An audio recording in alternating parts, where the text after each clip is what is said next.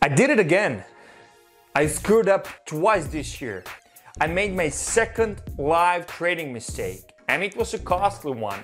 I lost 70 pips roughly. And this mistake was even stupider than the first one. The first one was like trade management.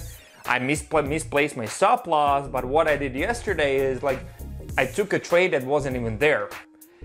I didn't see the violation of the crucial price point, which would invalidate the potential setup. Yeah, so that's what this video is all about. Stay tuned, I'm coming right up.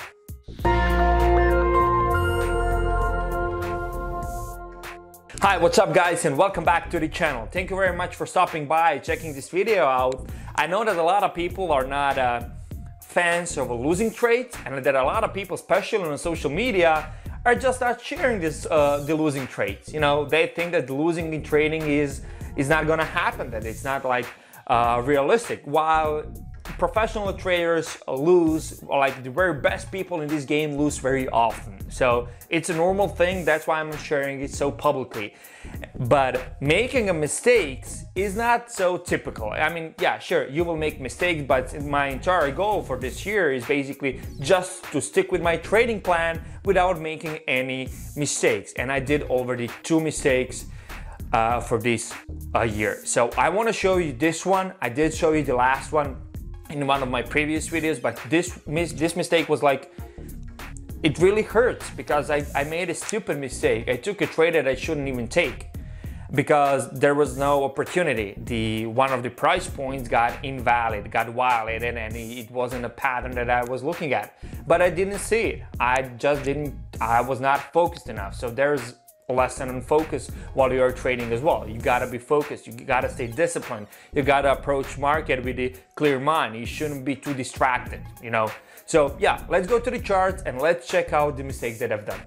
All right, so here we are in front of our charts, and I'm looking at the pound yen. So yesterday when the price action was moving, we had this kind of a chart in front of ourselves. And what I did is I was actually looking at the bad pattern that was forming like X to A here, A to B, B to C right there, and then we have a CD completion right here. So let me draw the bad pattern right there, okay?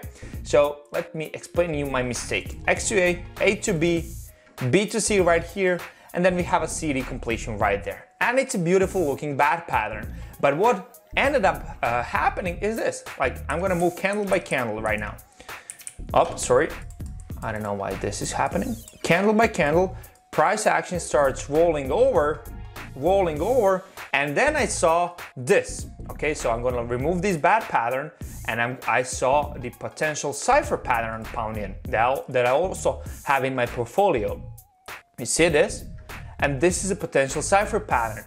However, it never completed. This cipher pattern never completed. As you can see, it never reached to my entry point. Price action came to the B point and then turned around and rallied up. Okay, so what I had in my mind, I had my alarm set up for the completion point from the bad pattern. As you can see right here, X to A, sorry.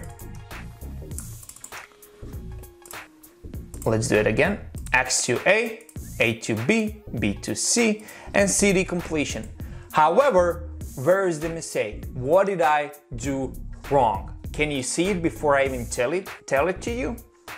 If not, let me show you. So when the price action starts rolling over and it violates the C point before it completed, you cannot use this B point anymore. You gotta move your B point because you have a new low, right? So my B point is not here anymore. The potential B point would be here. But in that case, that wouldn't be a bad pattern. Take a look. X to A to B. It's a potential Gartley. Okay, is this a Gartley?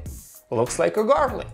So I would be taking a Gartley pattern. Let me move both of them. Let's just leave the Gartley on, okay? So X to A to B, B to C, and CD completion. Just to double check, this is a Gartley because it shouldn't close above 78.6, and it didn't. It did touch the, as you can see, obviously you can see this, yeah, okay? So it's a deep Gartley, which is pretty beautiful pattern, but I shouldn't be in it because Gartleys are just not profitable for me shouldn't go overbought, oversold, and it did go overbought, oversold prior of me entering this trade. As you can see here, this was the prior candle. This is the, oh, it's actually, it would be a Gartley pattern. So I would take a losing trade on a Gartley pattern. So it's not that big of a deal, but it's still a mistake. I would probably lose a little bit less than I lost. Lose 20 pips, I would lose 20 pips per my position, and I lost 35 pips per my position. So it's an error, it's not that big of a deal, but it's still a mistake, and I shouldn't be in that trade. I shouldn't have been, you know, because I'm already out and I took a losing trade. I would be in this Gartley, and as this is the candle prior to my entry candle, it's 68, so it's not overbought. It didn't go over 70. My entry would be this candle right here, but I was not in that pattern. I was in this. I was in a bad, which was, I'm not sure why this is not working properly. I was in a bad pattern that's not a bad. This right here is not a bad, and it's not a bad because of this here. This price point violated my C point, as you can see, and now I need to move my B point. So that's the error that cost me some money. And I want to point this out, how important it is to stay focused while your trading day still, while you're in your trading hours. Because it can, sometimes when you're managing a small amount of money, it's not that big of a deal, but it's a trading mistake. And all of us should aim not to make any trading mistakes throughout our year. Well, at least that's one of our that's one of my goals for this entire year. And with that being said, this kind of wraps up all the mistake that I made, and it wraps up what did I do and why did I do it. I just didn't see this. I just didn't see this violation because I was so focused on that potential cipher that I showed you, and the price action started rallying up, and I was thinking, okay, I'm gonna get in the bad. And that was not the valid back pattern. The thing that makes my life easier a little bit is that it was a Gartley that would still be a losing Gartley. But you know, nobody likes losing in trading anyway. And with that being said, I want to give you a small update on my drawdown. I know that I said that I'm expecting the drawdown and I'm happy being in a drawdown. But the thing is that no drawdowns are pleasant experiences, and I'm not happy with me being in this drawdown right now.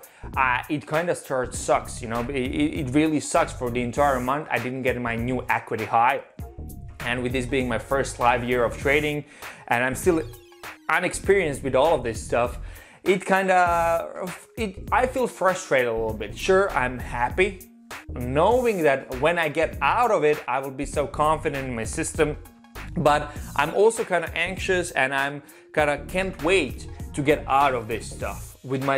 Can't wait for my system to get me out of this. Can't wait for the Christmas time this year to see, is my system good enough? Am I ending my year being profitable, or for at least 15% or so, or maybe even more, because I'm continuously backtesting and adding more and more strategies which are showing to be very much more profitable than the patterns that I'm currently trading right now.